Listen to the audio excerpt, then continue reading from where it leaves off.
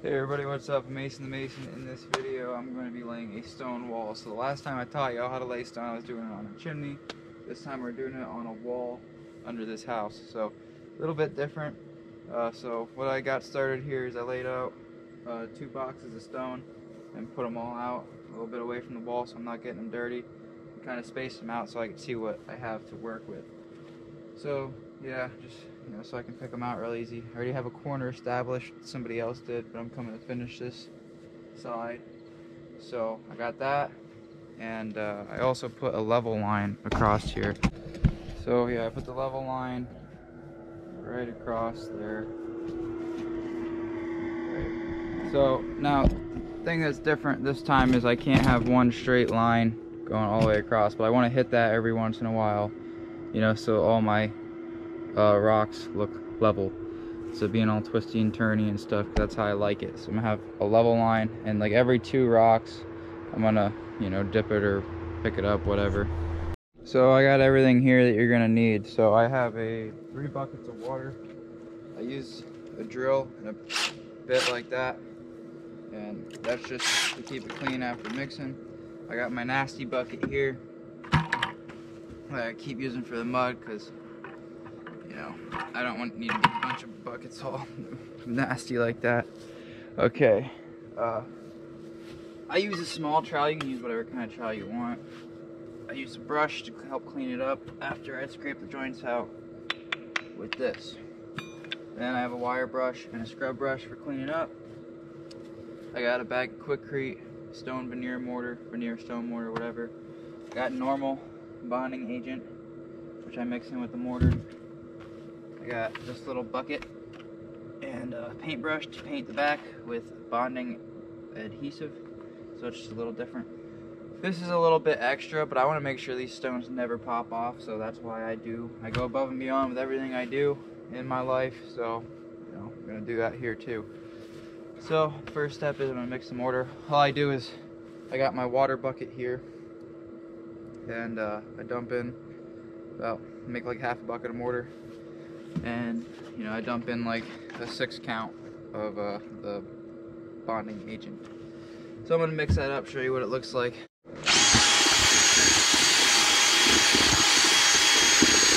So that's what you want it to look like. I usually do a half a bucket at a time because I'm by myself and I don't like the mud blowing up, and I don't like to shake it up all the time.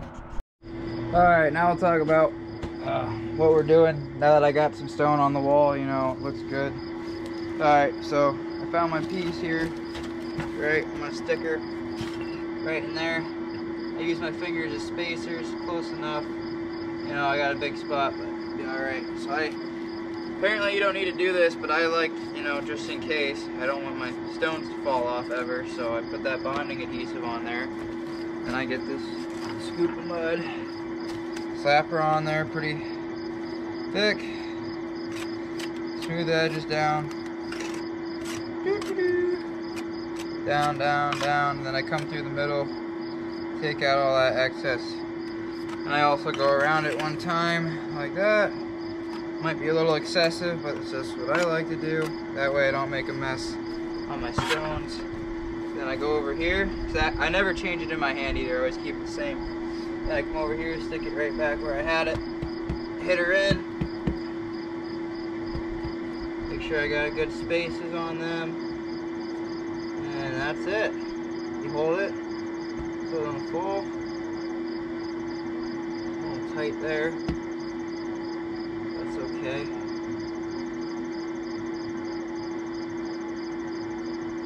Okay, and then I just take that excess and I seal the top with it.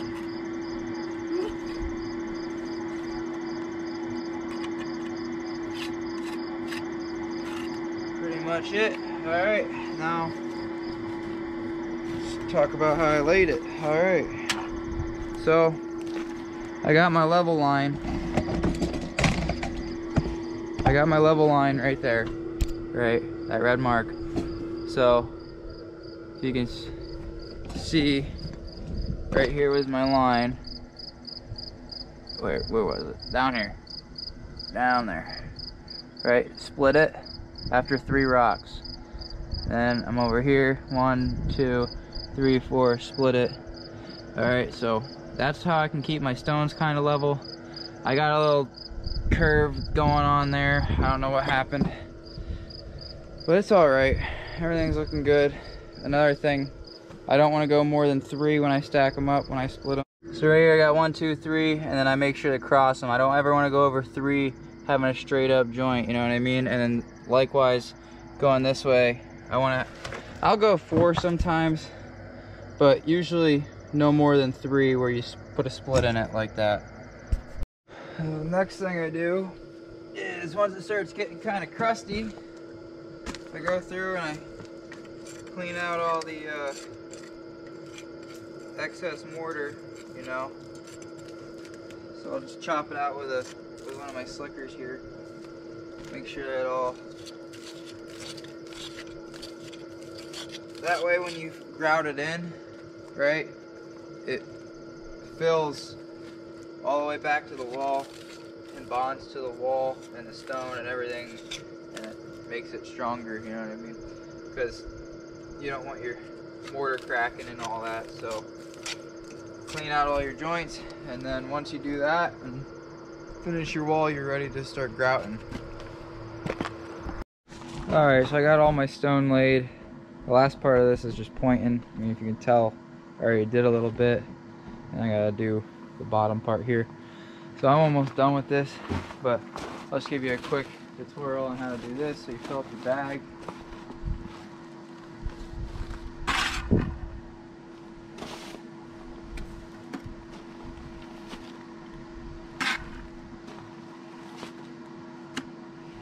Twist it.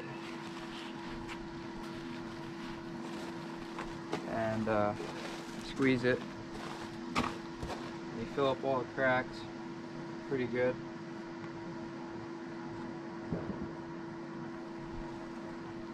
Just like that. Alright, once I fill them all up, I'll show you the next part. The next thing you want to do is slick it in.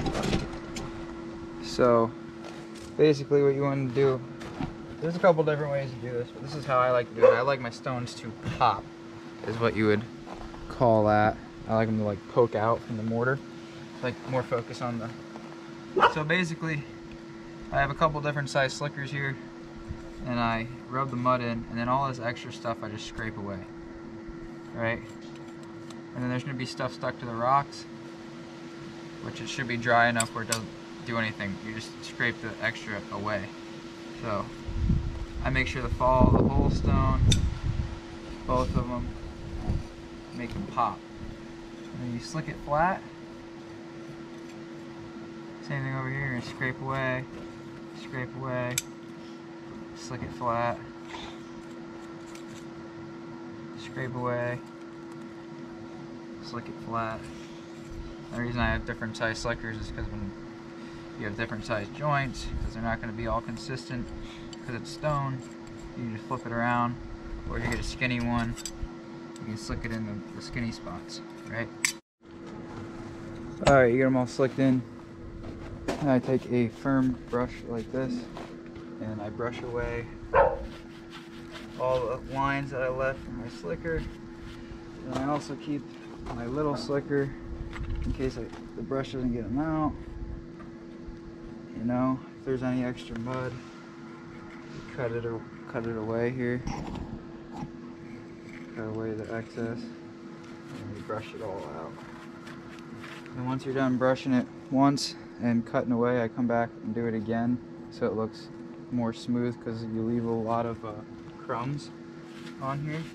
So you do this part here 2 times. Alright, once you hit that again, you get all the extra boogers out. There's all this stuff all over your face here. So I just brush them clean with this brush. It's kind of firm as well. If there's anything that's stuck to it, that comes off.